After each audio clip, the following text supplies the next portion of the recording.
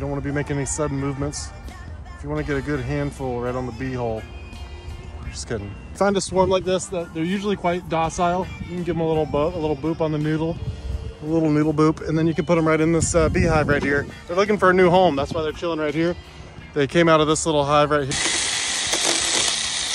All right, so here's my swarm I've captured. I'm gonna try and shake this swarm right down into this hive here, where it gets a little bit tricky now. You just wanna try and shake them all at once right down into your hive. And hopefully the queen lands in there. And hopefully they don't sting you too bad right here. Ready, go. Go, go. I'm just kidding, they didn't get me. They're doing good, they're doing great. They're super chill right now.